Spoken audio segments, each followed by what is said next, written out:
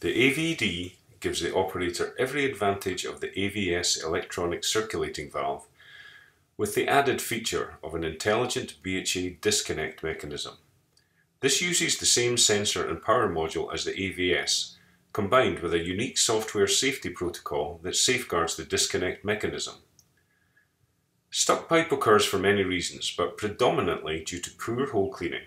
The circulating valve portion of the AVD can enhance hole cleaning, but if stuck pipe does occur, the AVD can give the operator the choice to disconnect in a controlled manner at his discretion. The AVD realizes it is stuck and starts to work through its safety protocols and pre-programmed logic before placing itself into disconnect mode.